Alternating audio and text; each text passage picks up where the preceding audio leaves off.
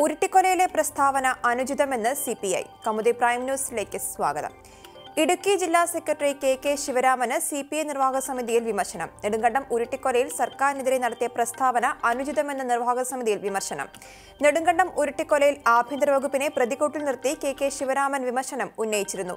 Nedumkandam custody മരണത്തിൽ താൻ പ്രതികരിക്കുന്നത് സിപിഐ സംസ്ഥാന സെക്രട്ടറി അറിഞ്ഞുകൊണ്ട് തന്നെയെന്ന് കെ ശിവരാമൻ കേരള കൗമുദി ഫ്ലാഷിന് നൽകിയ അഭിമുഖത്തിൽ പ്രതികരിച്ചിരുന്നു. അതിനെ രണ്ടായി ചിത്രീകരിക്കുന്നത് ശുദ്ധ മര്യാദകേട്. സിപിഐ സംബന്ധിച്ചിടത്തോളം ശിവരാമൻ പറയുന്നതാണ് ഇടുക്കി ജില്ലാ ഘടകത്തിന്റെ അഭിപ്രായം.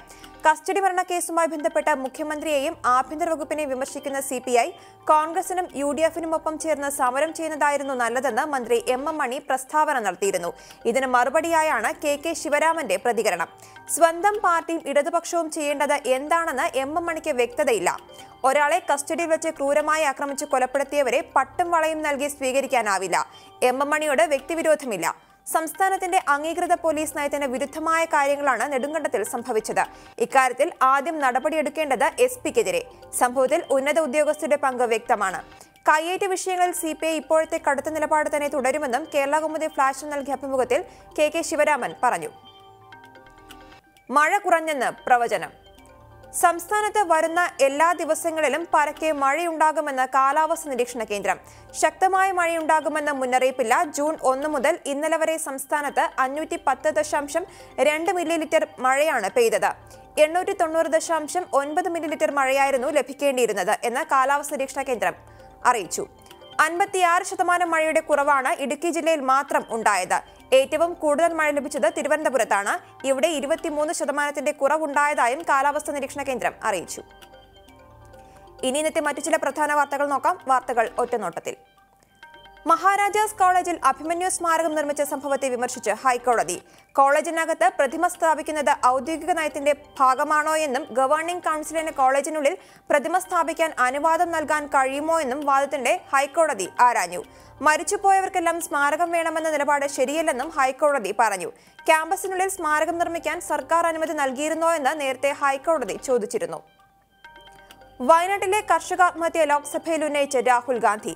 കാർഷിക കടകൾക്കുള്ള മൊറട്ടോറിയം നീട്ടാൻ കേന്ദ്ര സർക്കാർ ബാങ്കുകൾക്ക് നിർദ്ദേശം നൽകണമെന്ന് രാഹുൽ ഗാന്ധി.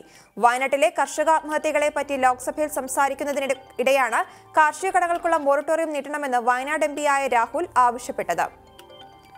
നക്ഷത്ര ഹോട്ടലുകളിൽ കള്ള് വിൽക്കാൻ അനുമതി നൽകാമെന്ന് എക്സൈസ് വകുപ്പ് മന്ത്രി. കള്ള് വ്യവസായ മേഖലയെ സംരക്ഷിക്കണമെന്നത് സംസ്ഥാന സർക്കാരിന്റെ പ്രഖ്യാപിത നയമാണ്. ഇതിന്റെ കൂടി ഭാഗമായാണ് സംസ്ഥാനത്തെ ബാർ ഹോട്ടലുകളിൽ കള്ളുകൂടി വിൽക്കാൻ അനുമതി നൽകുമെന്ന് പറഞ്ഞത്. ബാർ ഹോട്ടൽ ലൈസൻസ് ഉള്ള ആർക്കും ഇതിനായി അപേക്ഷിക്കാം. അവർക്കെല്ലാം കള്ള് വിൽക്കാനുള്ള അനുമതി നൽകുമെന്നാണ് സർക്കാർ തീരുമാനിച്ചിരിക്കുന്നത്. വൈദ്യുതി വില വർധനവിന് പിന്നാലെ മലയാളികളെ പ്രതിസന്ധിയിലാക്കി പച്ചക്കറിയുടെയും വില കൂടുന്നു. 10 രൂപയ്ക്ക് കിട്ടിയിരുന്ന തക്കാളിയുടെ വില 30 രൂപയിലെത്തി. 85 രൂപയുണ്ടായിരുന്ന ഇഞ്ചിക്ക് ഇപ്പോൾ 190 രൂപ കൊടുക്കണം. മുരിങ്ങയ്ക്കായ, പച്ചമാങ്ങ, ക്യാബേജ്, വെള്ളരി, ക്യാരറ്റ് തുടങ്ങിയ പച്ചക്കറികളുടെയും വില വർദ്ധിച്ചു. ഓണമാകുമ്പോഴേക്കും വില ഇനിയും ഉയരുമെന്നാണ് കരുതുന്നത്. ഇഞ്ചിയും തക്കാളിയും മഹാരാഷ്ട്രയിലേക്ക് കൂടുതലായി കയറ്റി അയക്കേണ്ടി വന്നതും തമിഴ്നാട്ടിലെ വരൾച്ചയുമാണ് വില കൂടാൻ കാരണം. ബാഡ്ജ് ഓഫ് ഓണർ പുരസ്കാരം നേടി സംസ്ഥാനത്തെ പോലീസ് ട്രോളർമാർ. പ്രവർത്തന മികവിനുള്ള സംസ്ഥാന പോലീസ് മേധാവിയുടെ പുരസ്കാരമാണ് കേരള പോലീസിലെ ട്രോളർമാർക്ക് ലഭിച്ചത്. കുറ്റാന്വേഷണം, ക്രമസമാധാനം തുടങ്ങി ബോധവൽക്കരണ പ്രവർത്തനങ്ങൾ വരെയുള്ള വിവിധ മേഖലകളിൽ കഴിഞ്ഞ വർഷം മികവ് പുലർത്തിയവർക്കുള്ള പുരസ്കാരമാണ് പ്രഖ്യാപിച്ചത്. ക്രിയാത്മകമായ നവമാധ്യമ ഇടപെടലിലൂടെ പോലീസ് പൊതുജനബന്ധം ശക്തിപ്പെടുത്തുവാൻ നടത്തിയ പ്രവർത്തനങ്ങൾക്കാണ് പുരസ്കാരം. 1 കിലോമീറ്റർ ഓടാൻ ഇനി 50 പൈസ മാത്രം. കേരളം ഈ വാഹനങ്ങളുടെ നാടാകും. ഇനി ഇന്ധനവില ഭയക്കേണ്ടതില്ലെന്ന് മുഖ്യമന്ത്രി പിണറായി വിജയൻ. കേരള നിംജി എന്ന ഇലക്ട്രിക് ഓട്ടോറിക്ഷകളുടെ നിർമ്മാണം ആരംഭിച്ചു. 1 കിലോമീറ്റർ ഓടാൻ 50 പൈസ മാത്രമാണ് കേരളത്തിന്റെ സ്വന്തം ഇലക്ട്രിക് ഓട്ടോറിക്ഷകളുടെ ചിലവ്. പൊതുമേഖലാ സ്ഥാപനമായ കേരള ഓട്ടോമൊബൈൽസ് ലിമിറ്റഡ് ആണ് കേരള നിംജി എന്ന ഇലക്ട്രിക് ഓട്ടോറിക്ഷകൾ നിർമ്മിക്കുന്നത്. കൗമുദി പ്രൈം ന്യൂസ് സമാപിക്കുന്നു. അടുത്ത വാർത്തകളുമായി 1 മണിക്കൂറിന് ശേഷം സ്നേഹ ചേരും. നമസ്കാരം.